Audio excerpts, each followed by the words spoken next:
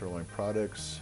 This video will cover loading programs onto the Sherline controller, doing small program editing, and conversational programs. Once you've loaded your software, it's loaded onto the controller, and that's the part that homes out your machine, comes up with all the screens, has all the settings in it. For your programs, all of your programs are on the flash drive. Right now I'm clicked on the load program right here, which is F6, and it shows all the programs that are on my flash drive right now. If I remove the flash drive, all the programs are gone, and it'll say flash drive is not inserted. If I put it back in, all my programs are there. Also, if you've changed any settings at all of your new settings can also be saved on your flash drive, so every time you use it, it's got current settings on it. For the programs, if you look at the page right here, it has programs that are .nc, and it has programs that are .wiz. The WIZ programs are from the conversational programs that we set up. So as an example, if I click on cup holder circle WIZ and I hit load,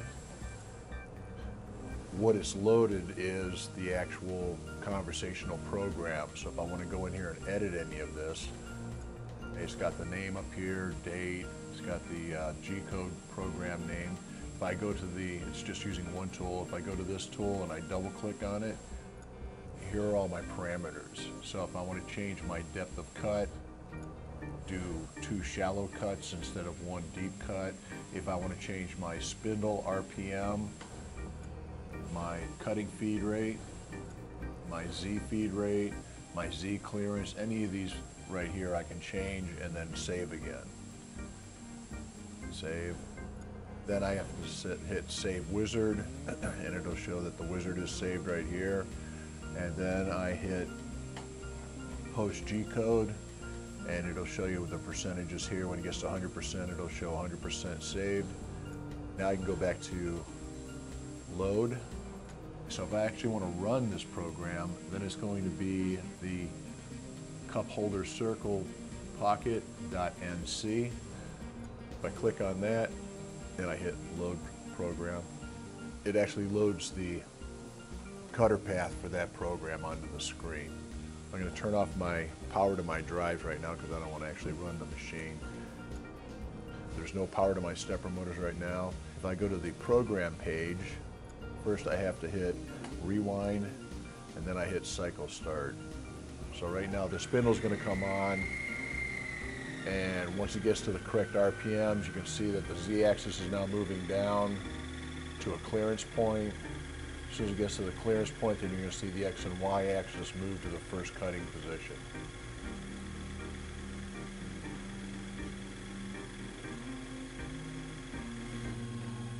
As soon as it gets close enough, right now you can see the actual center line of the tool, the crosshair is moving. It's feeding down to the Z 50 thousandths right here. And now it's going to start generating the spiral cut to cut the circular pocket out. I like the pattern that it does. It comes around, and after it does a full circle, then it generates on an arc out into the next circular cut. This is a lot easier on your machine. On some other software, it'll get to a point right here, and it'll step straight out and make the next cut. That straight out move is really hard on any machine that you have. It's hard on our machine, but it's hard on any machine. So as long as you have a constant spiral cut going from one diameter to the next, the cutting's a lot smoother. It's a lot less torque on your cutter. You don't get chatter. When it moves straight out, it stops and hesitates and then moves. You get chatter every time the end mill stops. So this pattern for doing a circular pocket is really nice.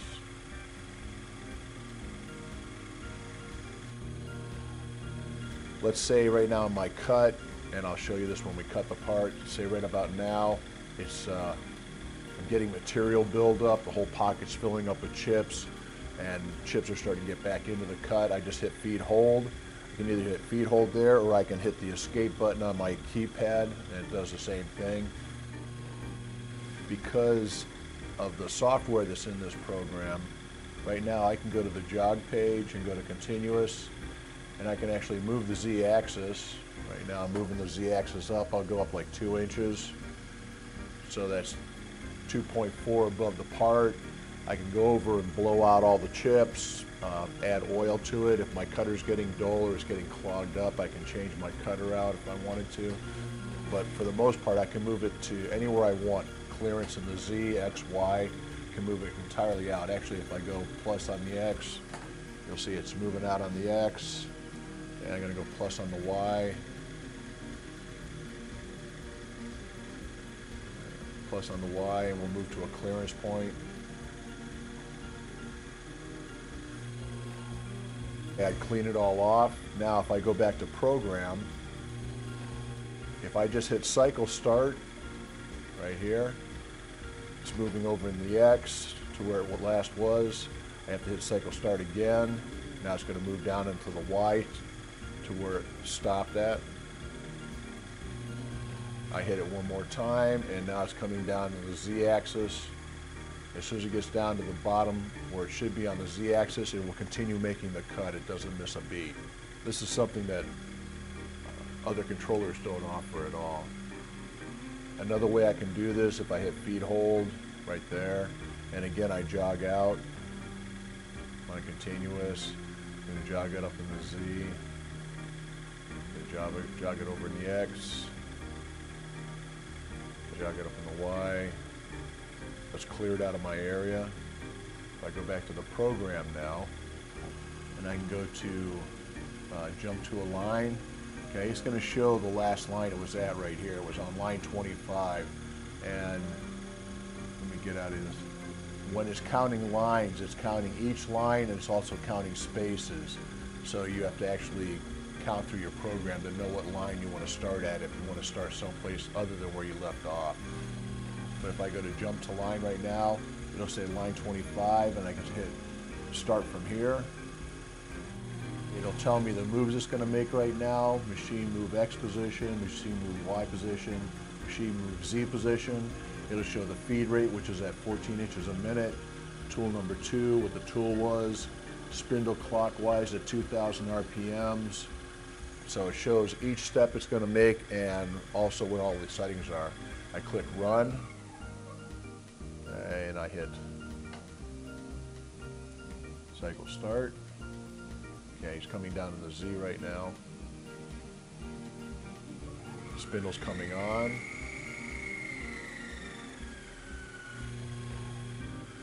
So right now it's moving over.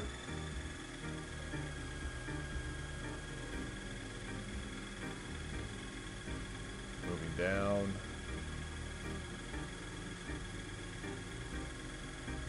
Moving to the finish point, or to the cut point in the Z. And it continues on with his cut.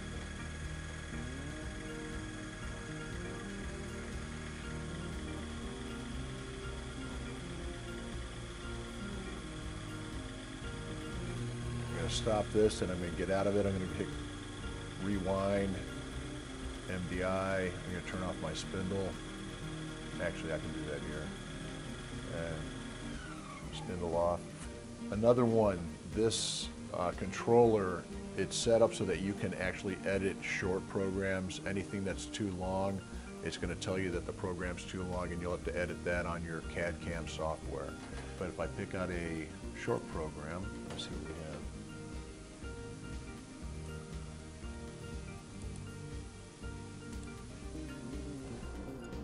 This is an outside profile program. Go to program, click up here, and go Control E. If I hit Control E, I click on the program, I hit Control E, and my editing page comes up over here. One of the things a conversational program does is it will come all the way down to the Z-axis first, and then it will move in the X and Y. Whether you're running the lathe or the mill, this could be a crash scenario right here. For example, if I'm on my mill and I bring my end mill down, it comes straight down where it is here, and then it moves over. I end up cutting right through my hold down clamps that are holding the part down. So one of the edits I do on this is I will actually move it to the, I'll get rid of this part right here. Just backspace out of it.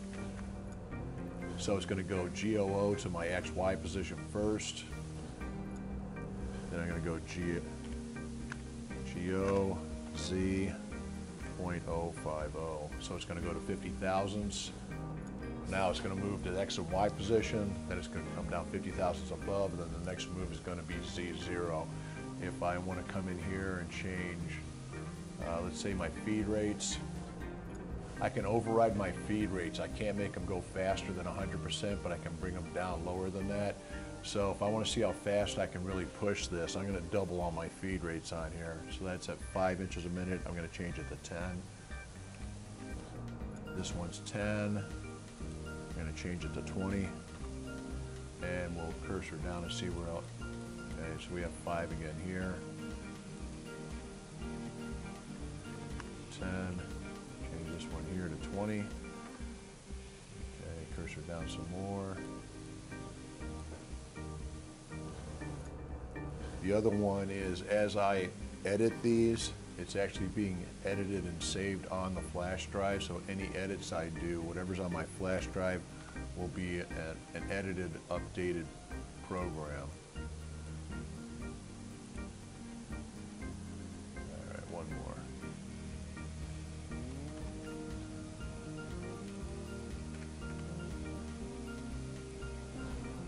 There's the end of my program. I'm going to hit save. And I'm going to hit exit. Right now, I'm going to go to load program again. That is my NC. All right, now if I go to the program, my feed rates and my positions have been changed. So right now I'm going to go rewind and cycle start. Spindle goes on.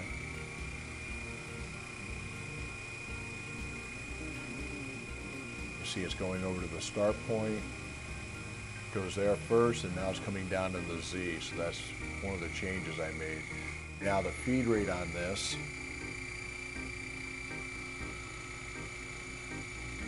you have F11. If I push F11, and then I can either push my minus or plus buttons, that will either increase or decrease the percentage of feed rate. So I'm at 79%, 83, 89. At 100%, it's at 20 inches a minute. So again, that's too fast for what I'm going to cut, so I'm going to bring my feed rate down to 50%, 49%, and now it's cutting what it was originally programmed to cut at. If I think I can go faster, I can hit it up 11 and just increase it a little bit, and then just make a note of it that, you know, it was doing fine at 11 inches a minute, maybe it was doing fine at 12 inches a minute.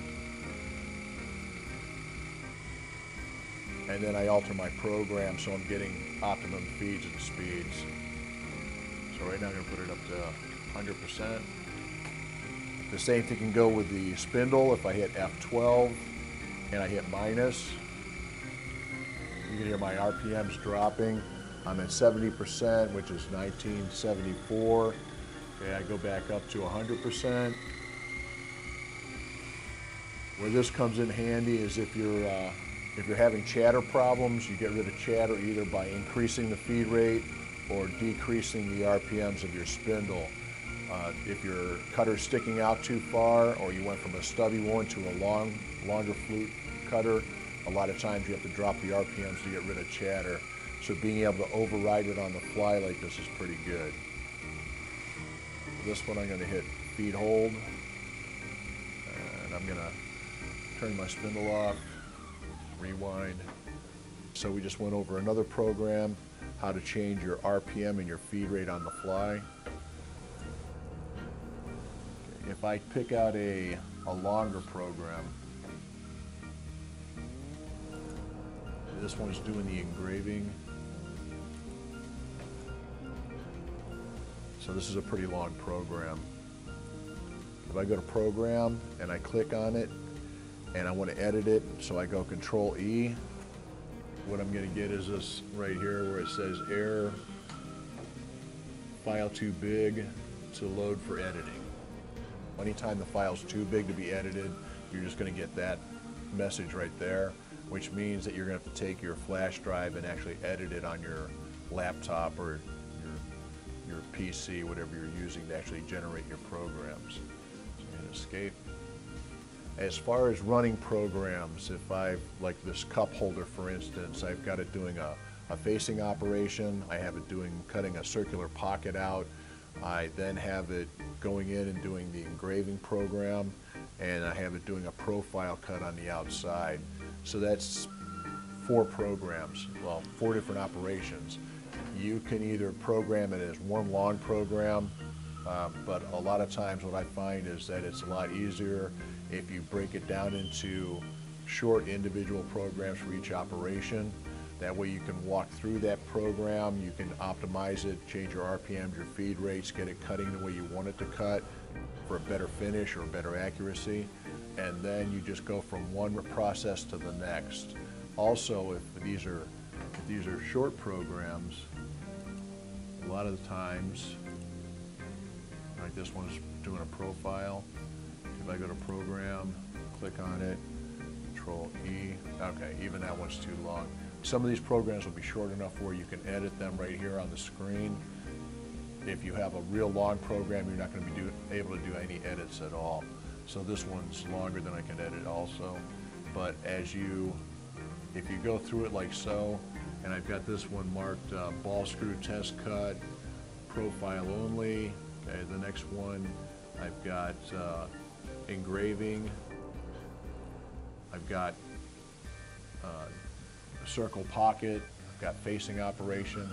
So I would mark it as cup holder, facing operation 1, cup holder, circular pocket 2, and you can just walk down, just call up one program after the other. Once you have it all dialed in, then you can take all those programs, just cut and paste them into one program, and you're up and flying. You've got one program to run it all. Some of the other options you have on your program screen, this program's loaded, it shows you the shape that the cutter path is going to take. We have single block, we have go to work origin, we have jump to line, and then down here you've got cycle start, feed, hold, and rewind. Anytime you're running a program, you're going to go rewind. If I go to single block and I start running my program, it's going to go down one block at a time. You can see where it's going here. Spindle comes on, and this is so I can step through my program. So it's going one block at a time. Right now it's moving out to the start position for the cut. It's going to come down to the Z-axis.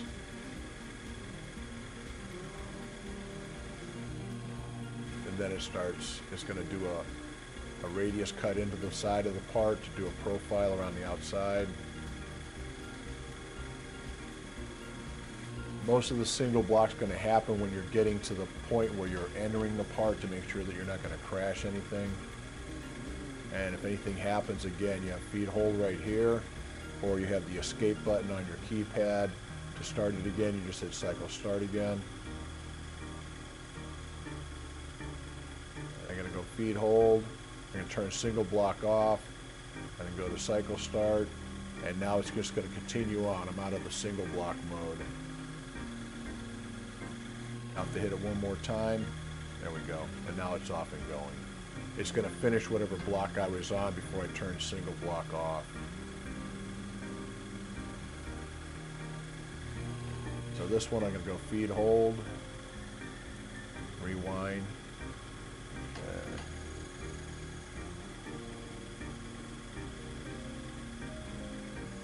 If you click go to work origin, it's going to take you to the X and Y origin point for your part.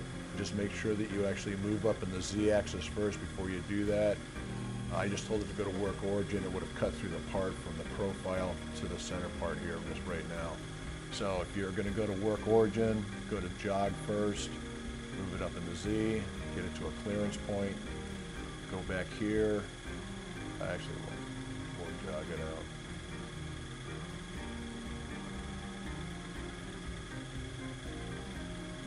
So we'll say it stopped over there. Now if I go to work origin, it's going to go right to my X0, Y0, and I'm in a clearance area. Okay, again, the spindle counterclockwise does not work. Our DC motor does not go counterclockwise. Jump in the line. It's at 20, just for the heck of it. Let's go 32. Start. Run. Turns it off. It's moving in my Z. It's going to go to the home position first, my machine home position in the Z. Turns on the spindle. Now it's moving in the X-axis to where it would start for 32. Okay, hit cycle start again. It's moving in the Y-axis. Cycle start one more time. It's moving down in the Z-axis.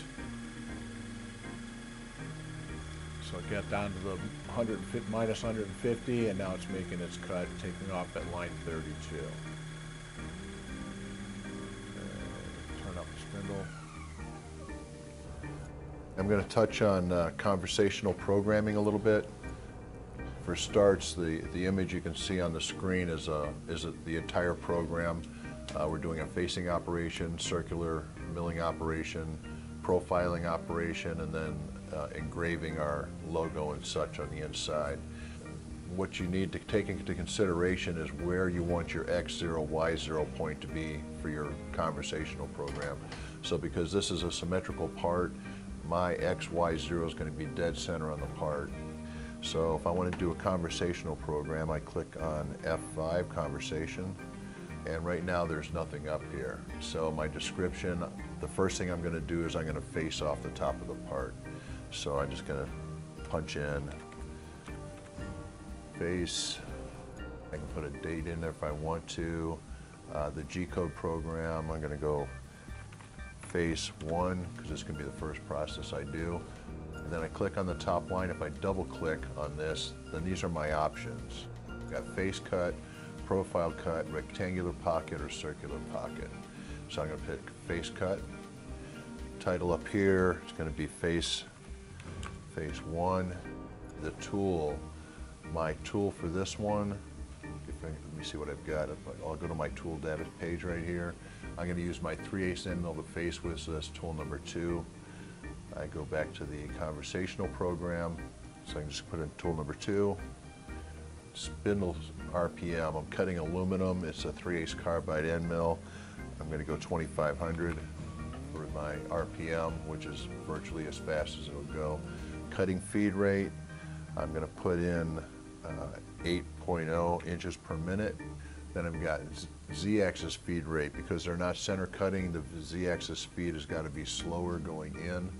So I'm going to put a feed rate of 2.0 inches per minute. Z clearance, 50 thousandths above the part is fine, so 0.050.